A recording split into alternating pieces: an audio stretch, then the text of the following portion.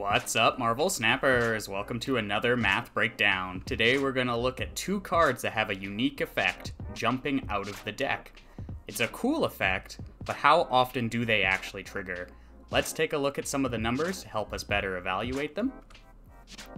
We'll start with Angel, who has the effect when one of your cards is destroyed, this flies out of your deck to replace it. If you manage to trigger this effect, not only do you get 2 power for free, it actually thins your deck by 1 card, making you more likely to draw your better cards. Now in practice, it can definitely feel like Angel is a Quicksilver impersonator and will just not stay in the deck. When drawn, Angel is super underwhelming, as it now has no relevant ability. We can take a quick look at the cumulative odds of drawing Angel throughout a typical game. The odds start getting out of your favor very quickly. Already by turn 3, it's a coin flip. Now you're also not just against the odds of drawing Angel, but you actually need to destroy a card to trigger the effect. The only typical way to destroy one of your own cards by turn 2 is Carnage. We need to draw the Carnage, and then have to draw a card on turn 1 for the Carnage to destroy. These numbers assume there are only 2 1-cost cards in the deck.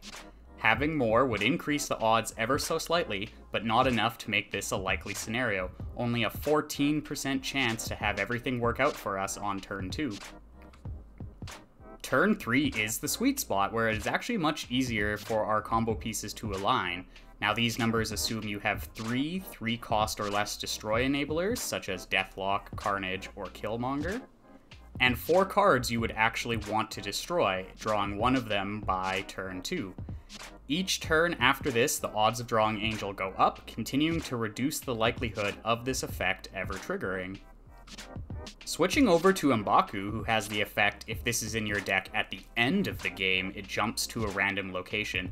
This is even harder to trigger than Angel, as you cannot cause this to happen early. We are entirely reliant on not drawing M'Baku the entire game. The cumulative odds are the same for Angel, but the value we care about here is the odds to not draw it by turn 6, which is only 25%. A fun tweak to the calculations is M'Baku in a Thanos deck, who beefs up the size of the deck by adding 6 Infinity Stones. Now these numbers aren't quite accurate, as the stones draw cards, increasing the likelihood you end up drawing the M'Baku. Even ignoring that, the odds are still not great. Now there is one way to deal with a drawn M'Baku. Lockjaw provides a unique effect that actually allows us to put a card back into the deck. Lockjaw gives us a backup plan if we draw M'Baku, but for now we can calculate the odds to not draw or swap into M'Baku for the entire game.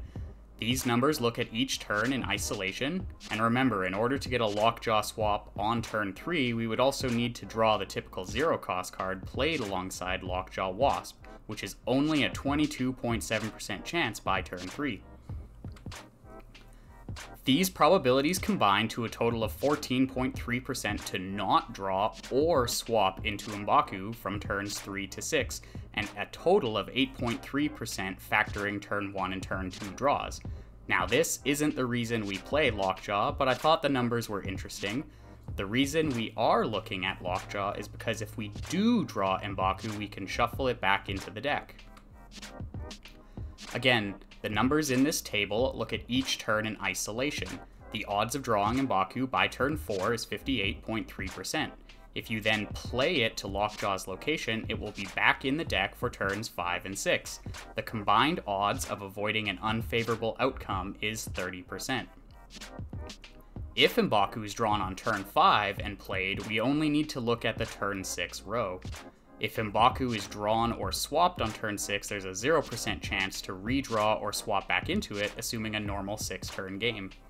M'Baku can be held for turn 6 to guarantee it triggers, although that would prevent you from playing a 6-cost card. Depending on what else is left in the deck, that may disrupt you having an even stronger turn. In closing, I want to go over my final thoughts on these cards. I do genuinely love their design, but the odds are just so against you that they aren't generally worth it. Angel has more niche use cases, as when locations destroy cards for you, it becomes easier to trigger, and its trigger actually thins your deck, which is super beneficial. In Marvel Snap, drawing extra cards is very rare, and this is one of the only ways to do it, getting you closer to other better cards. If those locations are hot, meaning they're appearing more often, you have a greater chance of getting that value from it. Ultimately, I think these cards need a change to have them see proper play. Even giving them +1 power if you draw them could be potentially enough. Time will tell if the devs end up giving these cards the buff they deserve.